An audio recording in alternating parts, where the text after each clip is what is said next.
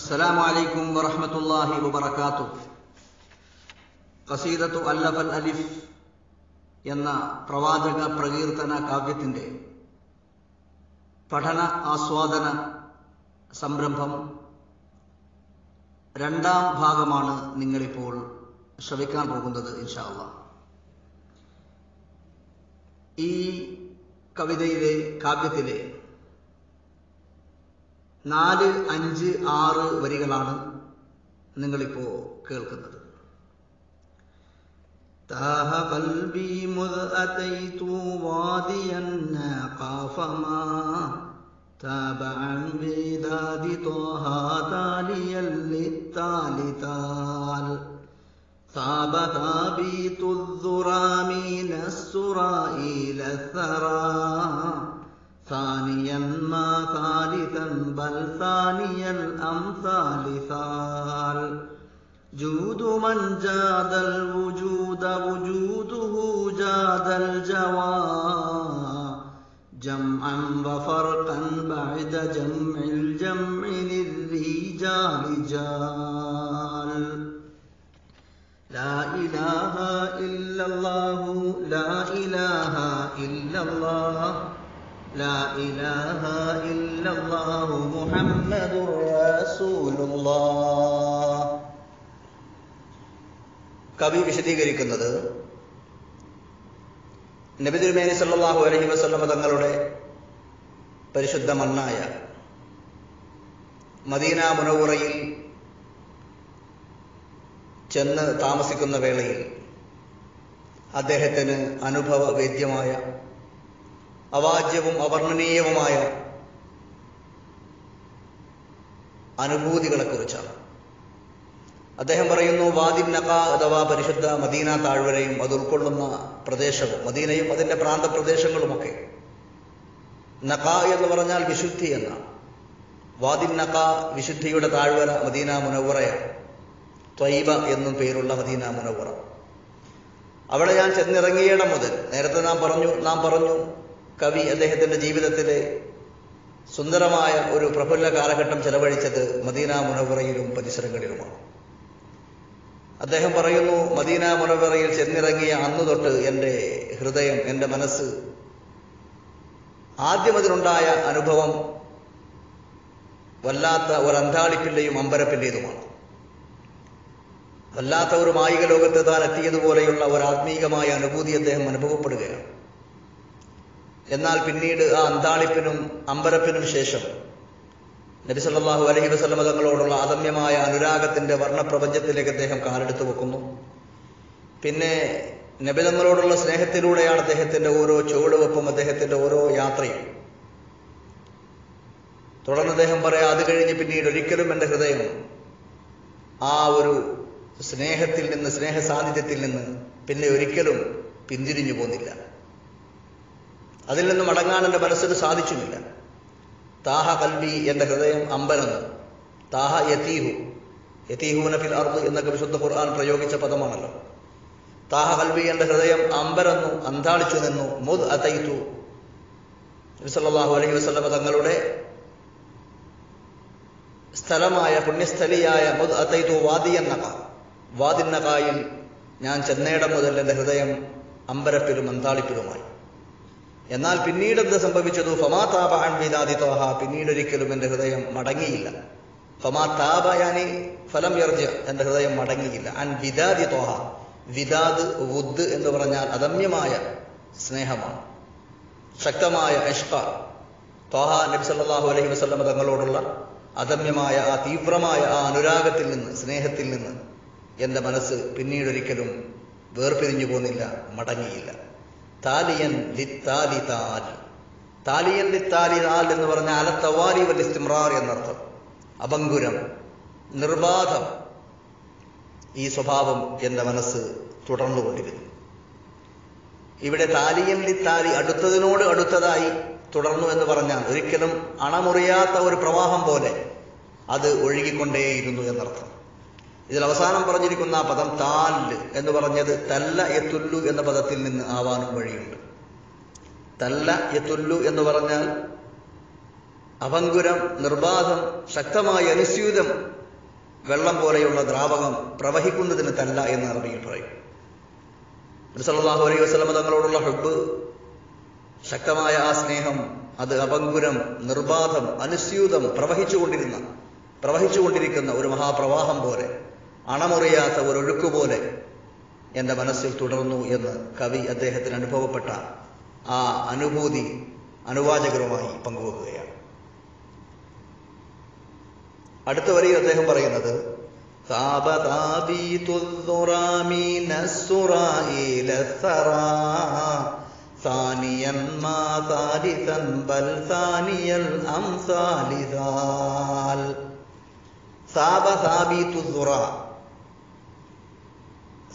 എന്ന് പറഞ്ഞാൽ നേരത്തെ താബ എന്ന പദത്തിനെ കുറിച്ച് പറഞ്ഞതുപോലെ തന്നെയാണ് അതിൻ്റെയും അർത്ഥം. സാബ മടങ്ങി എന്നർത്ഥം.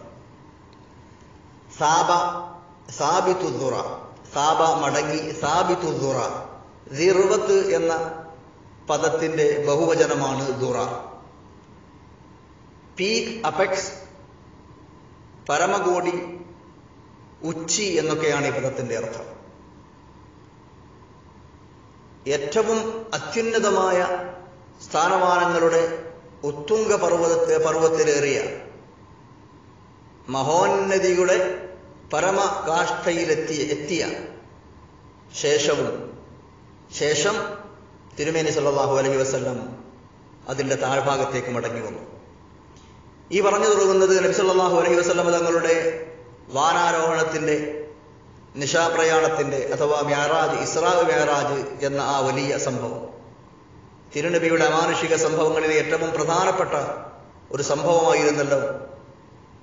എണ്ണപ്പെട്ട മണിക്കൂറുകൾക്കകം നിശയുടെ നിശബ്ദതയിൽ, സന്ധ്യയുടെ ഏതാനും യാമങ്ങളിൽ നബി സല്ലല്ലാഹു അലൈഹി വസല്ലം ആദ്യം മസ്ജിദുൽ ഹറാം പരിസരത്ത് നിന്ന് മസ്ജിദുൽ അഖ്സായിലേക്കും, ഫലസ്തീനിലെ ബൈത്തുൽ മുഖദ്ദസിലെ മസ്ജിദുൽ അഖ്സായിലേക്കും, തുടർന്നങ്ങോട്ട് 7 ആകാശ മണ്ഡലങ്ങളും, അത് കഴിഞ്ഞ് അർശും കുർസിയും ലൗഹും കലമും അടക്കം, സിദ്റത്തുൽ മുൻതഹായും അടക്കം അള്ളാഹുവിന് മാത്രം അറിയാവുന്ന, മനുഷ്യർക്ക് ചെന്നെത്തിപ്പെടാനോ അറിഞ്ഞെത്തിപ്പെടാനോ സാധ്യമല്ലാത്ത മലക്കുത്തു സമാവാതി വൽ അർദിലേക്കൊക്കെ നബി സല്ലല്ലാഹു അലൈഹി വസല്ലം ചെയ്ത ആ നിസ്തുലവും അമാനുഷികവുമായ ആ അത്ഭുത പ്രയാണം, ഇസ്രാ മിഅ്റാജ് എന്ന് ചുരുക്കത്തിൽ വിളിക്കപ്പെടുന്ന ആ സംഭവത്തിലേക്കുള്ള സൂചനയാണ് ഈ ഒരൊറ്റ വരിയിലൂടെ അദ്ദേഹം വെക്കുന്നത്.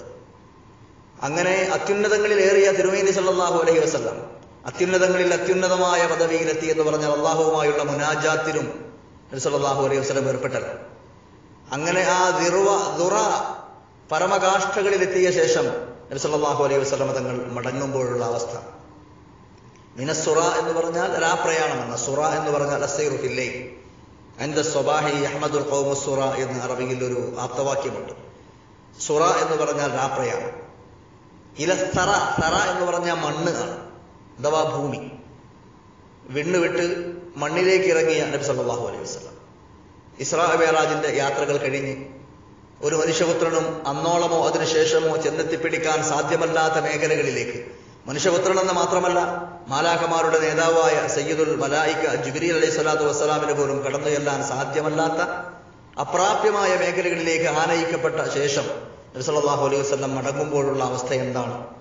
ഥാനിയൻ, നബി തങ്ങൾ രണ്ടാമനായിട്ടാണ്. മാ സാലിസൻ, മൂന്നാമനായിട്ടല്ല. എന്ന് പറഞ്ഞാൽ ആർക്കു രണ്ടാമൻ? അള്ളാഹുവിന് രണ്ടാമനായി. അള്ളാഹുവിന് രണ്ടാമൻ എന്ന് പറഞ്ഞതിന്റെ അർത്ഥം സൃഷ്ടാവായ അള്ളാഹു പ്രഥമൻ, അള്ളാഹു കഴിഞ്ഞാൽ പിന്നെ രണ്ടാമത്തേത്, അഥവാ സൃഷ്ടികളിൽ ഒന്നാമൻ നബി സല്ലല്ലാഹു അലൈഹി വസല്ലം തങ്ങളാണ്. ഹാനിയൻ, മാ സാലിസൻ, മൂന്നാമനല്ല, ഒരിക്കലും രണ്ടാമനായിട്ട്. അഥവാ അള്ളാഹുവിന് ശേഷം അള്ളാഹു സൃഷ്ടാവാണ്, അവൻ അനുപമനാണ്, നിസ്തുലനാണ്, താരതമ്യങ്ങൾക്കൊന്നും വിധേയനും അർഹനും അല്ലാത്തവനുമാണ്, താരതമ്യങ്ങൾക്കൊന്നും വഴങ്ങാത്തവനാണ്. ലം യലിദ് വലം യൂലദ് വലം യകുൻ ലഹു കുഫുവൻ അഹദ് ലൈസ കമിസ്ലിഹി ഷൈഉൻ വഹുവ സമീഉൽ ബസീർ. എന്നാൽ ആ സൃഷ്ടാവായ അള്ളാഹു കഴിഞ്ഞാൽ പിന്നെ രണ്ടാമനായുള്ളത് നബി തിരുമേനി സല്ലല്ലാഹു അലൈഹി വസല്ലം തങ്ങൾ തന്നെയാണ്. നബി സല്ലല്ലാഹു അലൈഹി വസല്ലം തങ്ങളുടെ ആ മഹത്തായ സ്ഥാനം ഊട്ടിയുറപ്പിക്കപ്പെട്ട ശേഷം, അത് പ്രപഞ്ചത്തിനുമേൽ മാലോകർക്കുമേൽ സ്ഥാപിക്കപ്പെട്ട ശേഷം, സ്ഥിരീകരിക്കപ്പെട്ട ശേഷമാണ് അവിടെ നിന്ന് തിരിച്ചു വരുന്നത്. സാനിയൻ, മാ താലിഥൻ, രണ്ടാമനായി, മൂന്നാമനായല്ല. ബൽ, മറിച്ച് സാനിയൽ അംസാനി. അവിടെ സാനിയ എന്ന് പറഞ്ഞതിന്റെ അർത്ഥം രണ്ട് എന്നർത്ഥമല്ല, കൂടുതൽ അർത്ഥപൂർണമാവുക. സന എന്ന് പറഞ്ഞാൽ മടക്കി, സൊറഫ, റദ്ദ എന്നൊക്കെ തിരിച്ചു കളഞ്ഞു, മടക്കി, അഥവാ ഇല്ലാതെയാക്കി എന്നർത്ഥം. നിൽക്കാൻ അനുവദിച്ചില്ല എന്നൊക്കെ അർത്ഥം. താനിയൽ അംസാലി, ഉദാഹരണങ്ങളെ, ഉപമകളെ, തുല്യതകളെ ഇല്ലായ്മ ചെയ്തു, മടക്കി അയച്ചു എന്നർത്ഥം. എന്ന് പറഞ്ഞാൽ നബി സല്ലല്ലാഹു അലൈഹി വസല്ലമ തങ്ങളുടെ സ്ഥാനമാഹാത്മ്യങ്ങൾ വിലയിരുത്തുമ്പോൾ അവിടുത്തെ ആ സ്ഥാനവും മഹാത്മ്യവും വലുപ്പവും മറ്റെല്ലാ ഉപമകളെയും ഉദാഹരണങ്ങളെയും തുല്യതകളെയും നിരാകരിക്കുന്നതാണ്. എന്ന് പറഞ്ഞാൽ അദീമുൽ മസീൽ, നിസ്തുലം, അണീക്വൽ, യുണീക്ക്. സല്ലല്ലാഹു അലൈഹി വസല്ലം തങ്ങളുടെ സ്ഥാനമഹാത്മ്യത്തോട് തുല്യമെന്ന് വിശേഷിപ്പിക്കാവുന്ന മറ്റൊന്നുമില്ലല്ലോ. അതാണ് ഈ പറഞ്ഞതിന്റെ അർത്ഥം. താനിയൽ അംസാലി, സാൽ. അവിടെ സാൽ എന്ന് പറഞ്ഞ അർത്ഥവും സല്ല യസുല്ലു എന്ന് പറഞ്ഞാൽ ഹദമ, പൊളിച്ചു എന്നർത്ഥം. താനിയൽ അംസാലി, സാൽ, എല്ലാ ഉപമകളെയും ഉദാഹരണങ്ങളെയും തുല്യതകളെയും പൊളിച്ചു കളഞ്ഞു എന്ന് പറഞ്ഞാൽ നബിതങ്ങൾക്ക് തുല്യരായി മറ്റൊരാളില്ല എന്ന ആ വസ്തുത, യാഥാർത്ഥ്യം അത് സ്ഥിരീകരിക്കപ്പെട്ട് കഴിഞ്ഞ ഒരു സംഭവമാണ് ഇസ്രാ മിഅ്റാജ്. മഹാനായ ഇമാം ബൂസൈരി റളിയല്ലാഹു അൻഹു അദ്ദേഹത്തിന്റെ ഖസീദത്തുൽ ബുർദയിലും അതുപോലെ മറ്റു പല പ്രവാചക പ്രകീർത്തന വചനങ്ങളിലും നമുക്ക് ഇതുപോലെയുള്ളത് കാണാൻ കഴിയും. ഇമാം ബൂസൈരി പറയുന്നുണ്ടല്ലോ, മുനസ്സഹുൻ അൻ ശരീകിൻ ഫീ മഹാസിനിഹി ഫജൗഹറുൽ ഹുസ്നി ഫീഹി ഗൈറു മുൻഖസിമി. മുനസ്സഹുൻ അൻ ശരീകിൻ ഫീ മഹാസിനി. നബി സല്ലല്ലാഹു അലൈഹി വസല്ലം തങ്ങളുടെ ഗുണഗണങ്ങളിൽ, അവിടുത്തെ മഹാത്മ്യങ്ങളിൽ ഒരു ശരീക്ക്, ഒരു തുല്യൻ, ഒരു പങ്കാളി അവർക്കില്ല. അങ്ങനെ ഒരു പങ്കാളിയിൽ നിന്ന് അവിടുന്ന് വിശുദ്ധരാണ്. ബുസൂരി തന്നെ മറ്റൊരിടത്തും പറയുന്നുണ്ട്, സാധാരണ മനുഷ്യരിൽ നിന്ന് മാത്രമല്ല പ്രവാചകന്മാർ സൃഷ്ടികളിൽ അത്യുന്നതരാണ്. എന്നാൽ ആ പ്രവാചകന്മാർക്കും മേലെയാണ് അന്ത്യപ്രവാചക പ്രഭു നബി മുഹമ്മദ് റസൂലുള്ളാഹി സ്വല്ലല്ലാഹു അലൈഹി വസല്ലം തങ്ങളുടെ സ്ഥാനമെന്ന്. ഫഖൻ നബിയ്യിന ഫീ ഖൽഖിൻ വഫീ ഖുലുഖി ഫലം യുദാനുഹു ഫീ ഇൽമിൻ വലാ കറമി. ഫഖൻ നബിയ്യിന ഫീ ഖൽഖിൻ വഫീ ഖുലുഖി വലം യുദാനുഹു ഫീ ഇൽമിൻ വലാ കറമി. നബി സല്ലല്ലാഹു അലൈഹി വസല്ലം തങ്ങളോട് ഇൽമിലോ കറമിലോ വിജ്ഞാനത്തിലോ സ്ഥാനമഹാത്മ്യങ്ങളിലോ അടുത്തുപോലും എത്താൻ, സമീപസ്ഥാനങ്ങളിൽ പോലും എത്താൻ മറ്റു പ്രവാചകന്മാർക്ക് ആർക്കുമായില്ല എന്ന് ഖുർആനും പ്രമാണങ്ങളും എല്ലാം തെളിയിച്ചിട്ടുള്ള വസ്തുതയുമാണ്.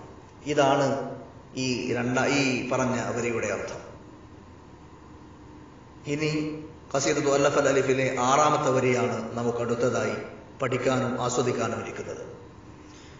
ജൂദു മൻ ജാദൽ വുജൂദ വുജൂദുഹു ജാദൽ ജവാ ജംഅൻ വഫർഖൻ ബഅദ ജംഇൽ ജംഇ ലിൽരിജാലി ജാൽ. ഈ വരി മനസ്സിലാക്കാൻ നാം കുറച്ച് ഗൂഢമായി എന്ന് പറഞ്ഞാൽ കുറച്ച് അഗാധമായി, ഗഹനമായി ചിന്തിക്കേണ്ടതും വിലയിരുത്തേണ്ടതുമുണ്ട്. കേവല ബാഹ്യാർത്ഥങ്ങളിലൂടെ കടന്നുപോയാൽ ഈ പറഞ്ഞ വാക്കുകളുടെ ശരിയായ അർത്ഥം നമുക്ക് പിടികിട്ടണമെന്നില്ല. അതുകൊണ്ടാണ് നേരത്തെ സൂചിപ്പിച്ചതുപോലെ മഹാനായ കവിവര്യർ സൂഫിസത്തിന്റെ പദാവലികൾ, തസവുഫിന്റെ ലോകത്ത് സൂഫി പണ്ഡിതന്മാർ ഉപയോഗിച്ചു വരാറുള്ള അവരുടെ പദാവലികളിലുള്ള ടേംസ് പ്രയോഗിച്ചുകൊണ്ടാണ് പലതും ഇദ്ദേഹം ഇവിടെ സമർത്ഥിക്കുന്നത്, കാര്യങ്ങൾ വിവരിക്കുന്നത്. ആദ്യമായി നമുക്കതിന്റെ പദാനുപത തർജമ പരിശോധിക്കാം, പദാനുപത വിവരണം പരിശോധിക്കാം. ജൂദു മൻ ജാദൽ വുജൂദ. ജൂദ് എന്ന് പറഞ്ഞാൽ ഔദാര്യം, കരുണ, കാരുണ്യം എന്നൊക്കെ അർത്ഥം. മൻ ജാദൽ വുജൂദ, ഉണ്മ അഥവാ ഉണ്ടാവൽ. ആരുടെ ഔദാര്യമാണോ? ഉണ്മ ഔദാര്യമായി നൽകിയവരുടെ ഔദാര്യം. ആ ഔദാര്യം തന്നെയാണ് വുജൂദുഹു, അവരുടെ ഉണ്മ, ഉണ്ടാവൽ, യാഥാർത്ഥ്യം തന്നെയാണ് ജാദൽ ജവാ. ജാദ എന്ന് പറഞ്ഞാൽ ഔദാര്യമായി നൽകിയത്, അൽ ജവാ തീവ്രാനുരാഗത്തെ. ജൂദു മൻ ജാദൽ വുജൂദ വുജൂദുഹു ജാദൽ ജവാ എന്ന് പറഞ്ഞതിന്റെ സാരം നമുക്കറിയാവുന്ന പോലെ നബി സല്ലല്ലാഹു അലൈഹി വസല്ലമ തങ്ങളുടെ വുജൂദാണ് ഈ ലോകത്തിന് മുഴുവനും വുജൂദ് നൽകാനുള്ള കാരണം. അള്ളാഹുവിന്റെ പ്രവാചകരുടെ ഉണ്മയില്ലെങ്കിൽ, നബി തിരുമേനി സല്ലല്ലാഹു അലൈഹി വസല്ലം സൃഷ്ടിക്കപ്പെട്ടില്ലായിരുന്നുവെങ്കിൽ ഈ ഭൂലോകം മുഴുവനും ഒട്ടുമേ സൃഷ്ടിക്കപ്പെടുമായിരുന്നില്ല എന്ന് പറയുന്ന ഒരു വചനം സുവിദിതമാണ്. ലൗലാക ലൗലാക ലമാ ഖലഖതുൽ അഫ്ലാഖ്, നബിതങ്ങളെ അങ്ങില്ലായിരുന്നുവെങ്കിൽ ഈ സൃഷ്ടികൾ അഖിലവും പടക്കപ്പെടുമായിരുന്നില്ല, ഞാൻ പടക്കുമായിരുന്നില്ല ഒന്നിനെയും എന്ന് അള്ളാഹു പറയുന്ന ഒരു ഖുദ്സിയായ ഹദീസ്. ഈ ഹദീസിന്റെ സാധുതയിലും ശക്തിയിലുമൊക്കെ പലരും സംശയങ്ങൾ ജനിപ്പിക്കാറുണ്ടെങ്കിലും ഒട്ടേറെ പണ്ഡിതന്മാർ ഈ ഹദീസിന്റെ പ്രാബല്യം, ഈ ഹദീസിന്റെ സാധുത ശരിവെച്ചവരാണ്. ലഘു വിവരണമാകയാൽ തന്നെ വിശദമായ ഒരു സമർത്ഥനത്തിന് നമ്മുടെ സമയം അനുവദിക്കാത്തതുകൊണ്ട്, ദൈർഘ്യം ഭയക്കുന്നതുകൊണ്ട് സംഗ്രഹം മാത്രമാണ് ഇവിടെ പറയുന്നത്. ഇമാം ഹാക്കിം അദ്ദേഹത്തിന്റെ മുസ്തദറക്കിലും, ഇമാം തബറാനി അൽ മുഅ്ജമുൽ വസീത് എന്ന ഗ്രന്ഥത്തിലും, ഇമാം ഇബ്നു അസാക്കിർ അത്താരീഖിലും, ഇമാം ബൈഹഖി ദലായിലുൻ നുബുവയിലും, ഇമാം സുയൂത്തി അദ്ദുറുൽ മൻസൂറിലും, ഇമാം സുബുക്കി ഷിഫാഉ സിഖാമിലും, ഇമാം ബുൽഖൈനി അദ്ദേഹത്തിന്റെ ഫതാവായിലും, ഇങ്ങനെ ഒട്ടനേകം മഹത് ഗ്രന്ഥങ്ങളിൽ ഇമാമുകളിൽ പ്രധാനികളായ ഇമാമുമാർ തന്നെ ഈ ഹദീസും അതിന്റെ മായനയും ശരിയാണ് എന്ന് പറഞ്ഞ് അതിന്റെ സാധ്യത, അതിന്റെ സാധുത ശരിവെച്ചിട്ടുണ്ട്. അതിന്റെ സാരം ഏതായാലും അർത്ഥപൂർണം തന്നെ ശരിയുമാണ്. നബി സല്ലല്ലാഹു അലൈഹി വസല്ലമ തങ്ങളുടെ പ്രകാശമാണ് ലോകത്താദ്യമായി പടക്കപ്പെട്ടത്. ഈ പ്രപഞ്ചലോകം മുഴുവനും സൃഷ്ടിക്കപ്പെടാനുള്ള കാരണം, സബബുൽ ഖൽഖ്, എല്ലാം സൃഷ്ടിക്കാനുള്ള കാരണവും നബിതങ്ങൾ തന്നെയാണ്. ഇത് സ്ഥിരീകരിക്കുന്ന എത്രയോ പ്രമാണങ്ങൾ എമ്പാടും നമ്മുടെ മുമ്പിലുണ്ട്. മഹാനായ ഇമാം ബൂസീരി അദ്ദേഹത്തിന്റെ ബുർദയിലും ഇതേ ആശയം സമർത്ഥിക്കുന്നുണ്ട്, വിവരിക്കുന്നുണ്ട്.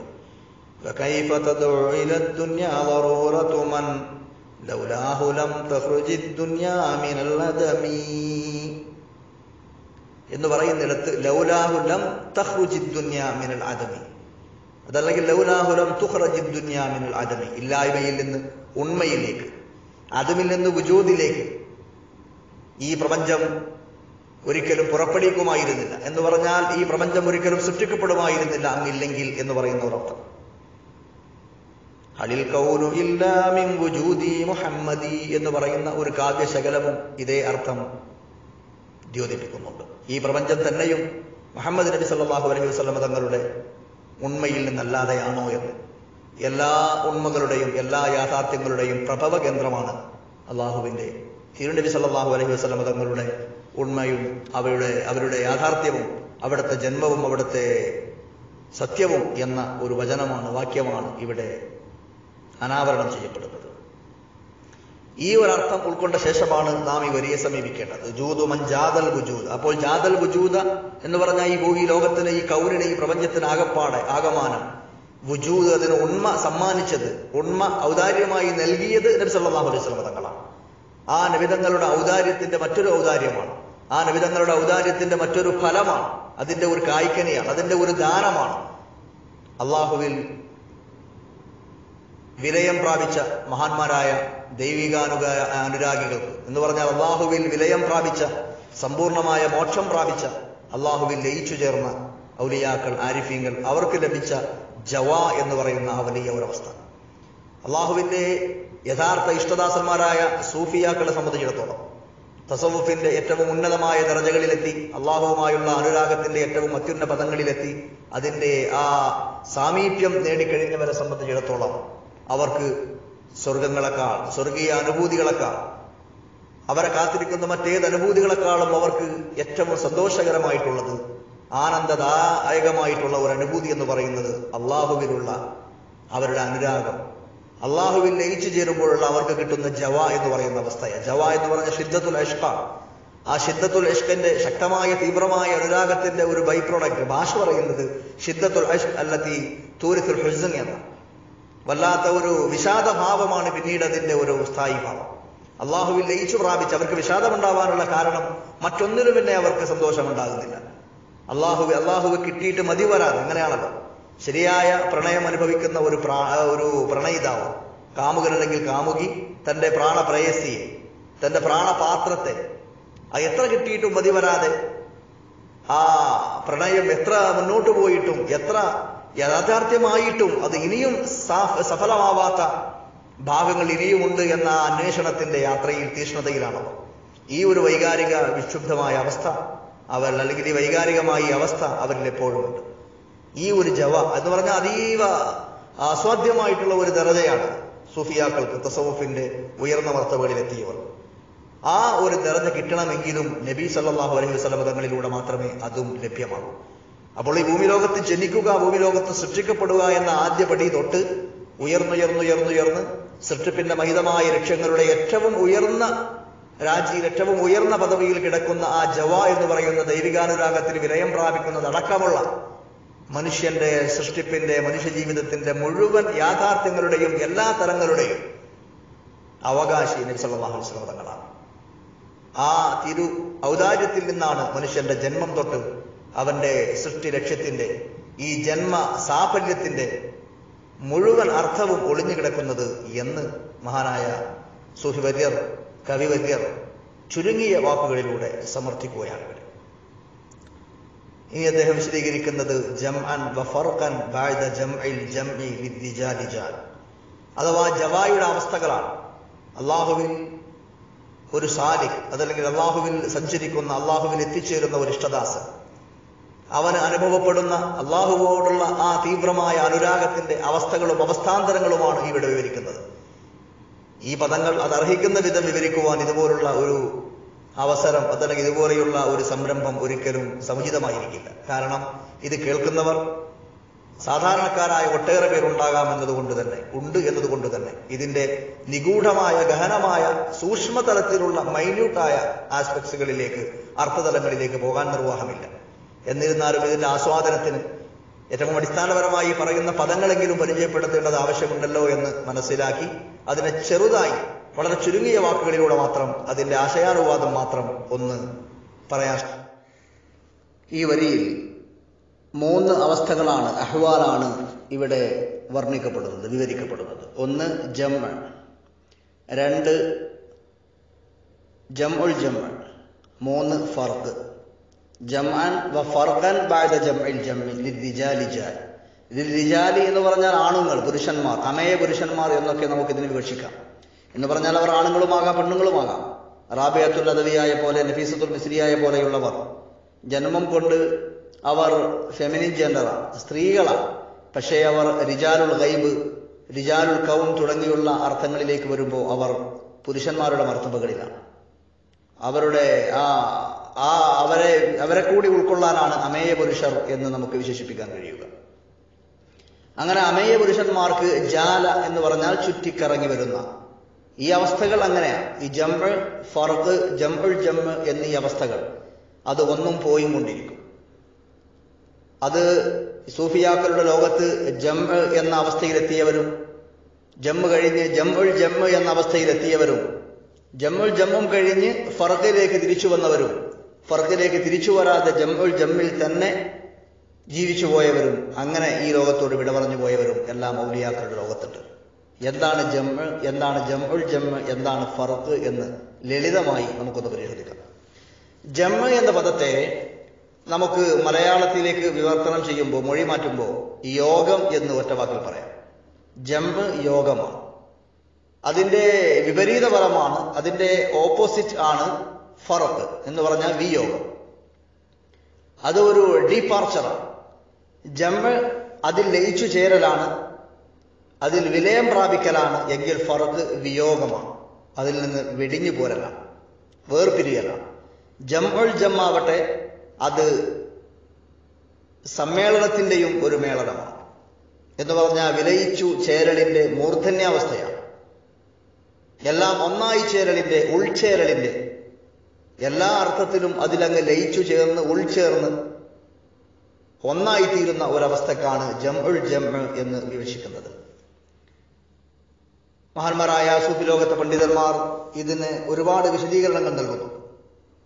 ഇത്തരം കാര്യങ്ങൾ ഏറെ വിവരിച്ച ഇബ്നു അറബി റളിയല്ലാഹു അൻഹു അദ്ദേഹം അതിനെ പറയുന്നത്, ജംഅ് എന്ന പദത്തെ വിവക്ഷിക്കുന്നത് അൽ ജംഉ ഇശാറത്തുൻ ഇലൽ ഹഖ് ബിലാ ഖൽഖ്, സൃഷ്ടികളുടെ ഒന്നിന്റെയും ഇടപെടലുകളില്ലാതെ ഹക്കായ അള്ളാഹുവിലേക്ക് ഉള്ള സൂചനയാണ് ജംഅ് എന്ന് പറയുന്നത്.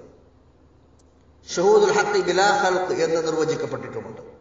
അഹ്വാലിലും വിലായത്തിലും ഹഖായിഖിലും ഉള്ള ജംഅ് എന്ന് പറയുന്നത് അത് അള്ളാഹുവിൽ വിലയം പ്രാപിക്കുന്നതിന്റെ, പല തലങ്ങളിലൂടെ അള്ളാഹുവിൽ വിലയം പ്രാപിക്കുന്നതിന്റെ വിവക്ഷയായിട്ട് പണ്ഡിതന്മാർ പറയുന്നു. വഫിൻ നിഹായ, അവസാനം അതിന്റെ പരിസമാപ്തി ജംഉൽ ഐനി അൽ അഹദിയ്യ, അഹദിയ്യത്തിന്റെ ആ ഉണ്മയിൽ ലയിച്ചു ഉൾച്ചേരലാണ്.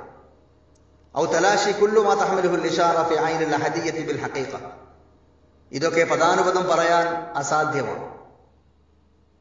ഇത് അനുഭൂതികളെക്കുറിച്ചുള്ള വിവരണമാണ്. ഉൾക്കൊണ്ട് അനുഭവപ്പെട്ട് മനസ്സിലാക്കേണ്ടതാണ് ഇതിലെ പലതും എന്നതുകൊണ്ട് തന്നെ ഭാഷകൾക്കോ പദങ്ങൾ കൊണ്ടുള്ള വർണ്ണനകൾക്കോ വിവരണങ്ങൾക്കോ വഴങ്ങിത്തരാത്ത പദങ്ങളാണിത്. ഉൾക്കൊള്ളാവുന്ന വിധത്തിൽ ചെറുതായിട്ട് ഒന്ന് വിവരിക്കുക മാത്രമേ നമുക്കിവിടെ സാധിക്കുകയുള്ളൂ. ജംഅ്, ഫറഖ്, ഫറഖിന് തഫ്രീഖത്ത് എന്നും ഇതുമായി ബന്ധപ്പെട്ട പദാവലികളിൽ പ്രയോഗമുണ്ട്. ജംഅ് എന്ന് പറഞ്ഞാൽ ജംഉൽ മുതഫർരിഖാത്താണ്. തഫ്രീഖ അല്ലെങ്കിൽ ഫറഖ് എന്ന് പറഞ്ഞാൽ തഫ്രീഖത്തുൽ മജ്മുആത്താണ്. വിഭിന്നമായി കിടക്കുന്നതിനെ സമ്മേളിപ്പിക്കുന്നത് ജംഉം, സമ്മേളിച്ചു കഴിഞ്ഞതിനെ വേർപിരിക്കലിന് തഫ്രീഖത്ത്, ഫറഖ് എന്നും പറയാം. ജംഅ് എന്ന് പറഞ്ഞാൽ അന്തഖൂല അല്ലാഹു വലാ സിവാ, അല്ലാഹ് എന്ന് നീ പറയൽ, ഉൾക്കൊള്ളൽ, അല്ലാഹു വല്ലാത്ത ഒന്നിനെയും ഉൾക്കൊള്ളാതിരിക്കൽ എന്ന് പറഞ്ഞാൽ അല്ലാഹു എന്ന ആ പരമമായ സത്യത്തെ, യാഥാർത്ഥ്യങ്ങളുടെ യാഥാർത്ഥ്യമായ ഹഖുൽ ഹഖായിഖായ അല്ലാഹു എന്ന ഹഖിനെ മാത്രം ഉൾക്കൊള്ളലും അംഗീകരിക്കലും അതിൽ വിലയം പ്രാപിക്കലും ബാക്കിയുള്ളതിനെ എല്ലാം നിരാകരിക്കൽ, അതാണ് ജംഅ്. ഫറഖ് എന്ന് പറഞ്ഞാൽ പല യാഥാർത്ഥ്യങ്ങളെ മറ്റു യാഥാർത്ഥ്യങ്ങളെ യാഥാർത്ഥ്യങ്ങളായി കാണലാണ്. ദുനിയാവ്, ആഖിറം, ഈ പ്രപഞ്ചം എന്ന് പറഞ്ഞാൽ ഐഹിക ലോകം, മരണാനന്തരം വരാനിരിക്കുന്ന ലോകം, അതുപോലെ ഈ കാണുന്ന വർണ്ണപ്രപഞ്ചം, ഇങ്ങനെ ഓരോന്നിനെയും വ്യത്യസ്തമായി ഹഖായിഖുകളെ, യാഥാർത്ഥ്യങ്ങളെ, വസ്തുതകളെ ഉൾക്കൊള്ളലാണ് ഫറഖ്. ഈ ഫറഖിന്റെ അപ്പുറമാണ് ജംഅ്. ഈ ജംഅ് അതിന്റെ മൂർധന്യാവസ്ഥയിലെത്തി നിൽക്കുന്ന അവസ്ഥയാണ് ജംഉൽ ജംഅ്. ഒരു അടിമയെ സംബന്ധിച്ചിടത്തോളം, ഒരു സാധകനെ സംബന്ധിച്ചിടത്തോളം അള്ളാഹുവിലേക്കുള്ള യാത്രയിൽ പല അവസ്ഥകളിലൂടെ, മേൽപ്പറഞ്ഞ ജമ്മിലൂടെയൊക്കെ അവൻ കയറിപ്പോകുമ്പോഴും അവർ ഫറഖിലേക്ക് തിരിച്ചെത്തേണ്ടതുണ്ട് എന്നാണ് ഈ വിഷയത്തിലെ പണ്ഡിതമതം. കാരണം ഫഇന്നമല്ലാ തഫ്രീഖത ലഹു ലാ ഉബൂദിയ്യത ലഹു, മനുഷ്യൻ എത്ര ഉയർന്നാലും അവൻ അള്ളാഹു അല്ലല്ലോ. മനുഷ്യൻ എത്ര ഉയർന്നാലും അള്ളാഹു വിലയം പ്രാപിച്ചാലും അവൻ തന്നെയാണ്, അവൻ അടിമയാണ്. അവന്റെ ഐഡന്റിറ്റി കളഞ്ഞു കുടിക്കാൻ പാടില്ല, അവന്റെ എൻറ്റിറ്റി അവൻ എവിടെയും നശിപ്പിക്കാൻ പാടില്ല. അവൻ അബ്ദാണ്, അള്ളാഹുവിന്റെ അബ്ദാണ്. ആ അർത്ഥത്തിൽ അവൻ ഫറഖിലേക്ക് തിരിച്ചു വരണം, കേവലാർത്ഥത്തിലെന്ന്. എന്നാൽ ജംഉൽ ജംഇൽ വിലയം പ്രാപിച്ച ശേഷം ഫറഖിലേക്ക് തിരിച്ചു വരാത്ത എന്ന് പറഞ്ഞാൽ തന്റെ അസ്തിത്വം പിന്നീട് ഉൾക്കൊള്ളാനും തിരിച്ചെടുക്കാനും സാധിക്കാത്ത വിധം അള്ളാഹുവിൽ ലയിച്ചു ചേർന്ന, അള്ളാഹ് എന്ന ചിന്തയിൽ വിലയം പ്രാപിച്ചു കഴിഞ്ഞവരും മഹാത്മാക്കളുടെ ലോകത്തുണ്ട്. അവരെയും നിഷേധിക്കാനോ നിരാകരിക്കാനോ തള്ളിപ്പറയാനോ നമുക്ക് അവകാശമില്ല, അർഹതയുമില്ല. അബൂ മൻസൂർ ഹല്ലാജിനെ പോലെയുള്ളവർ അതിന് ഉദാഹരണമാണ്. മാഫിൽ കീസി ഇല്ലല്ല, മാഫിൽ ജൈബി ഇല്ലല്ല, എന്റെ കീശയിൽ അല്ലാഹുവാണ്, പോക്കറ്റിൽ അല്ലാഹുവാണ്, തൂണും തുരുമ്പും അല്ലാഹുവാണ്, എല്ലാം അഹം ബ്രഹ്മം എന്ന് പറയുന്ന പോലെ അനൽ ഹഖ് തുടങ്ങിയുള്ള, അനല്ലാ തുടങ്ങിയുള്ള സാധാരണ നമ്മുടെ കേൾവിക്കും നമ്മുടെ അംഗീകാരത്തിനും വഴങ്ങിത്തരാത്ത, നമ്മുടെ ബുദ്ധിക്കും നമ്മുടെ മനസ്സിനും നമ്മുടെ അറിവിനും വഴങ്ങിത്തരാത്ത ചില പദപ്രയോഗങ്ങൾ, അത്തരം അതിമാനുഷ്യം എന്ന് വിശേഷിപ്പിക്കാമോ എന്നറിയില്ല, സാധാരണ മനുഷ്യരുടെ നിലയിൽ നിന്ന് ഉയർന്നുപോയ അവർ പലപ്പോഴും അത്തരം വാക്പ്രയോഗങ്ങൾ അവരുടെ വാക്കുകളിലൂടെ, അവരുടെ നാക്കുകളിലൂടെ പുറത്തു വന്നിട്ടുണ്ട്. അത് ഒരുപാട് ആശയക്കുഴപ്പങ്ങൾക്കും അവർക്കെതിരായ ഒരുപാട് നടപടിക്രമങ്ങൾക്കും ഭരണകൂടങ്ങളെയും അതുപോലെ പണ്ഡിത ലോകത്തെയും ഒക്കെ നിർബന്ധിച്ചിട്ടുമുണ്ട്. അത് മറ്റൊരു വിഷയം. ഞാനതിന്റെ വിശദീകരണങ്ങളിലേക്ക് കടന്നു പോവുകയല്ല. ജംഉൽ ജംഇന്റെ മൂർധന്യാവസ്ഥയിലെത്തിയ അവർ ഫറഖ് എന്ന അവസ്ഥയിലേക്ക് തിരിച്ചു വരാൻ മടിച്ചതിന്റെ പരിണിത ഫലങ്ങളായിരുന്നു അത് എന്ന് നമുക്ക് കാണാൻ കഴിയും. ഇമാം വാസിത്തി റളിയല്ലാഹു അൻഹുയോട് വിവരിക്കുന്നത്, നാം ഒരു മനുഷ്യൻ, ഒരു സാധകൻ, അവന്റെ നഫ്സിനെ അവൻ തിരിച്ചറിയുന്ന ഒരവസ്ഥയിലാകുമ്പോൾ അവൻ ഫറഖിന്റെ അവസ്ഥയിലാണ്. എന്ന് പറഞ്ഞാൽ അവൻ അള്ളാഹുവിൽ വിലയം പ്രാപിക്കുമ്പോഴും അവൻ താൻ ആരാണ്, സൃഷ്ടാവായ അള്ളാഹു ഇന്നതാണ്, അള്ളാഹു ആരാണ്, താൻ എന്താണ്, താൻ ആരാണ് എന്ന് അവന്റെ പ്രവർത്തനങ്ങളെയും അവന്റെ അവസ്ഥകളെയും വിശേഷണങ്ങളെയും വേർതിരിച്ചു കാണുന്ന ഒരവസ്ഥയിലാണെങ്കിൽ അവൻ ഫറഖിന്റെ സ്റ്റേജിലാണ്. എന്നാൽ അവൻ അങ്ങനെ വേർതിരിച്ച് കാണാൻ കഴിയാത്ത വിധം തന്റെ പ്രവർത്തനങ്ങളെയും തന്റെ ശരീരത്തെയും തന്റെ അവയവങ്ങളെയും തന്റെ ആസ്തിക്യത്തെയും അസ്തിത്വത്തെയും തന്റെ സ്വത്വത്തെയും തിരിച്ചറിയാൻ കഴിയാത്ത വിധം അവൻ അള്ളാഹുവിൽ ലയിച്ചു ചേരുമ്പോഴാണ് അഹം ബ്രഹ്മം, അനൽ ഹഖ് തുടങ്ങിയുള്ള ദർജകളിൽ എത്തുമ്പോൾ വഹദത്തുൽ വുജൂദ്, അദ്വൈതം എന്നൊക്കെ പറയപ്പെടുന്നത് പോലെ അദ്വൈതം പല അർത്ഥങ്ങളിലും പ്രയോഗിക്കപ്പെടാറുണ്ട്. അത് ഹൈന്ദവ ധർമ്മത്തിലെ ശ്രീ ശങ്കരാചാര്യരുടെ ധർമ്മത്തിലും അവരുടെ ചിന്തകളിലുമൊക്കെയുള്ള അദ്വൈതം ആവണമെന്നില്ല. അതല്ല സൂഫി ലോകത്തിന്റെ അദ്വൈതം, വഹദത്തുൽ വുജൂദ്. സൂക്ഷ്മമായിട്ട് തന്നെ സാധാരണക്കാരായ ആളുകൾക്ക് കയറി അഭിപ്രായപ്പെടാനോ അതുപോലെ മനനം ചെയ്യാനോ ഒന്നും സ്വാതന്ത്ര്യമില്ലാത്ത അർത്ഥതലങ്ങളാണിത്, വിഷയങ്ങളാണിത്.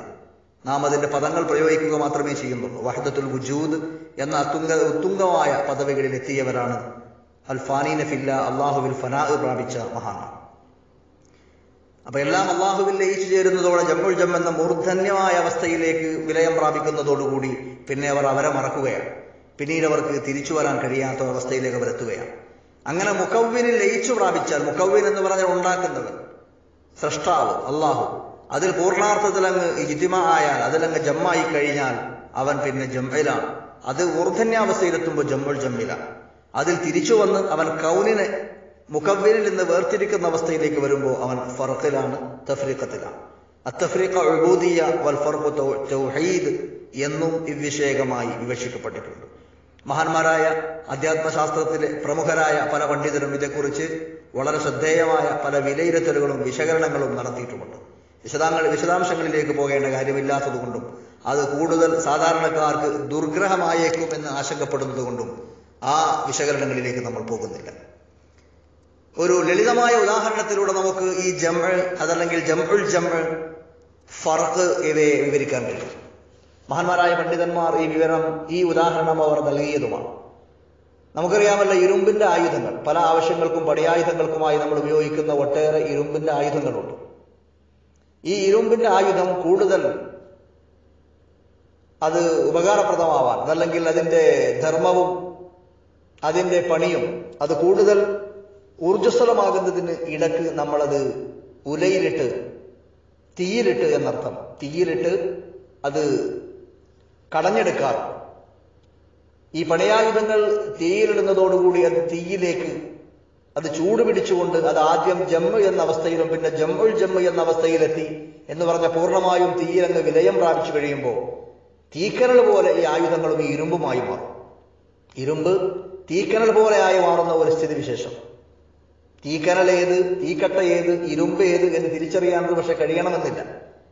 അതിന്റെ അതിന്റെ ആ ആകൃതി കൊണ്ടോ ഷെയ്പ്പ് കൊണ്ടോ ഒരു പക്ഷേ ഇത് ആയുധത്തിന്റെ രൂപമുള്ളത് കൊണ്ടോ മറ്റോ തീക്കനലിൽ നിന്ന് വ്യതിരിക്തമായി തിരിച്ചറിയാൻ കഴിഞ്ഞേക്കുമെന്നല്ലാതെ നിറത്തിലും ഭാവത്തിലും അതിന്റെ ചൂടിലും മറ്റുമൊക്കെ തീക്കനൽ പോലെ തന്നെ ആയി മാറുകയാണ് ഈ പണിയായുധം.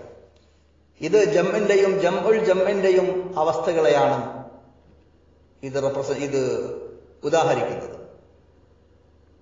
ഇത് പ്രതിനിധാനം ചെയ്യുന്നത്. എന്നാൽ ഈ ഇരുമ്പിനെ സംബന്ധിച്ചിടത്തോളം അത് അങ്ങനെ തീക്കനൽ തന്നെ ആയിരുന്നാൽ പോരല്ലോ അതിന്. കാരണം തീക്കനലിന്റെ ആവശ്യമല്ല ഇരുമ്പിനുള്ളത്, അതിന്റെ പ്രയോഗവും ഉപയോഗവുമല്ല ഇരുമ്പിനുള്ളത്. ഇരുമ്പ് തിരിച്ചു വരേണ്ടതുണ്ട്, അതിന്റെ എൻറ്റിറ്റിയിലേക്ക്, അതിന്റെ ഐഡന്റിറ്റിയിലേക്ക് തിരിച്ചു വരേണ്ടതുണ്ട്. കാരണം ഇരുമ്പിന് അല്ലെങ്കിൽ പണിയായുധങ്ങൾക്ക് അവയുടേതായ ധർമ്മവും ഉദ്യോഗവും നിർവഹിക്കാനും ആ ഉത്തരവാദിത്ത നിർദ്ധാരണങ്ങൾക്ക് അവക്ക് സാധ്യമാകണമെങ്കിൽ ഈ തീക്കനലിൽ നിന്ന് അവ മുക്തി പ്രാപിച്ച് വേർപിരിഞ്ഞ് അവ ഇരുമ്പ് എന്ന അവസ്ഥയിലേക്ക്, യഥാർത്ഥ സ്വത്വത്തിലേക്ക് തന്നെ തിരിച്ചു വരേണ്ടതുണ്ട്. അങ്ങനെ ആ തീക്കനലിൽ നിന്ന് വേർപിരിഞ്ഞ് ആ അഗ്നിയിൽ നിന്ന് വിമുക്തമായി കുറെ സമയം കഴിയുമ്പോഴാണ് അതിന്റെ ചൂടെല്ലാം പോയി തീക്കനൽ എന്ന വിശേഷണത്തിൽ നിന്ന് അത് മാറി, തീക്കനലിന്റെ ഫീച്ചേഴ്സിൽ നിന്ന് അത് മുക്തമായി, അത് വീണ്ടും ആയുധമായിട്ട് ഉപയോഗിക്കാൻ പറ്റിയ ഒരു പരുവത്തിലേക്ക് അത് മടങ്ങുന്നത്. ഇങ്ങനെ മടങ്ങണം എന്ന് പറയുന്നവരാണ്. അങ്ങനെയെങ്കിലേ അവരുടെ ദൗത്യം നിർവഹിക്കാനാകൂ എന്ന് പറഞ്ഞവരുമാണ്. സൂഫി ലോകത്ത് രണ്ടു തരം മഹാന്മാരെ നമുക്ക് കാണാൻ കഴിയും. മുഹ്യിദ്ദീൻ ഷേഖിനെ പോലെയുള്ളവർ ജമ്മിലൂടെ കടന്നുപോയി അവസാനം ഫർഖിലേക്ക് തിരിച്ചെത്തി എന്ന് വിവക്ഷിക്കുന്നവരാണ് പണ്ഡിതന്മാർ. എന്ന് പറഞ്ഞാൽ പിന്നീട് അവർ ഔന്നിത്യത്തിന്റെ, അള്ളാഹുവിലൂടെയുള്ള സഞ്ചാരത്തിന്റെയും ദൈവാനുരാഗത്തിന്റെയും മഹോന്നതങ്ങളിലേക്ക് കയറിപ്പോയ ശേഷം അവർ തങ്ങളുടെ അസ്തിത്വം ഉൾക്കൊണ്ടു, തങ്ങളുടെ ഹുവിയ്യത്ത് അവർ ഉൾക്കൊണ്ടുകൊണ്ട് അവർ തിരിച്ചു വന്നു, അവർ ഫർഖിലേക്ക് വന്നു. അങ്ങനെ അവർ മനുഷ്യർക്കൊപ്പം സാധാരണക്കാർക്കൊപ്പം ജീവിച്ചു, സാധാരണക്കാരുമായി സംവദിച്ചു, സാധാരണക്കാർക്ക് മനസ്സിലാകുന്ന രൂപത്തിലും ഭാവത്തിലും ഭാഷയിലും അവർ അള്ളാഹുവെ പറ്റി പറഞ്ഞു, അള്ളാഹുവെ പറ്റി പറഞ്ഞ് പരിചയപ്പെടുത്തി കൊടുത്തു. ജനലക്ഷങ്ങൾക്ക് അവർ മൗലത്തിന്റെയും ഇർഷാദിന്റെയും ഉദ്യമങ്ങളിലൂടെ, സംരംഭങ്ങളിലൂടെ ജനലക്ഷങ്ങൾക്ക് അവർ ഇരുളുകളിൽ നിന്ന് വെളിച്ചമേകി.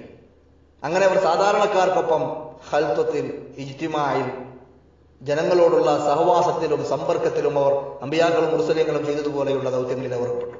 അമ്പിയാക്കളും മുർസലീങ്ങളും അങ്ങനെയാണ്. അവർ ജമ്മുൽ ജമ്മിലും എല്ലാം കടന്നുപോയവരാണവർ. അള്ളാഹുവിന്റെ മഹത്വമാർന്ന ആ ഉണ്മയും അള്ളാഹുവിന്റെ യാഥാർത്ഥ്യത്തിലൂടെയുള്ള യാത്രയും എല്ലാം കഴിഞ്ഞവരാണെങ്കിലും അവർ സൃഷ്ടികൾക്കൊപ്പം സഞ്ചരിക്കാനും സൃഷ്ടികളോട് സംവദിക്കാനും സാധാരണ മനുഷ്യരെ സമുദ്ധരിക്കാനുമുള്ള ഉത്തരവാദിത്വം അവർക്കുള്ളത് കൊണ്ട് തന്നെ അവർ ഫർക്കെന്ന അവസ്ഥയിലേക്ക് അവർ വന്നു. ഔലിയാക്കളുടെ കൂട്ടത്തിലും അങ്ങനെയുണ്ട്. എന്നാൽ ഈ ഫർക്കെന്ന അവസ്ഥയിലേക്ക് വരാൻ ഒരുക്കമല്ലാതെ ജംഇലും അതിന്റെ മൂർധന്യാവസ്ഥയായ ജംഇലും തന്നെ വിലയം പ്രാപിച്ചവരാണ് ചില ഔലിയാക്കൾ. അബൂ മൻസൂർ ഹല്ലാജിനെ പോലെയുള്ളവർ ആ ഗണത്തിൽപ്പെടും. അവർക്ക് ഫർക്ക് എന്നത് പിന്നെ ചിന്തിക്കാൻ പറ്റിയില്ല. ഫർക്കിലേക്ക് തിരിച്ചിറങ്ങാൻ അവർ തയ്യാറായില്ല. അവർ ജംഉൽ എന്ന ആ ഫനാഇന്റെ ഹാലത്തിൽ അള്ളാഹുവിൽ എല്ലാം മറന്ന് ലയിച്ചു ചേർന്ന ആ അവസ്ഥയിൽ തന്നെ അവർ തുടർന്നു. അത് അക്കാലങ്ങളിൽ വലിയ ആശയക്കുഴപ്പങ്ങൾക്കും വലിയ പ്രശ്നങ്ങൾക്കും വഴിവെച്ചു എന്നത് മറ്റൊരു വസ്തുത. ചുരുക്കി പറഞ്ഞാൽ ഇങ്ങനെ ജംഇന്റെയും ഫർക്കിന്റെയും അവസ്ഥകളും അവസ്ഥാന്തരങ്ങളും എന്തൊക്കെയുണ്ടോ അവ മുഴുവനും സമ്മാനിച്ചത്, അത് നേടിയവർ, അത് സമ്പാദിച്ചവർ, അതിന്റെ ആ വലിയ ആ കായ്ക്കനികളും ഫലങ്ങളും അനുഭവിച്ചവർ, അവരും കടപ്പെട്ടിരിക്കുന്നത് നബി സല്ലല്ലാഹു അലൈഹി വസല്ലം തങ്ങളിലേക്കാണ്.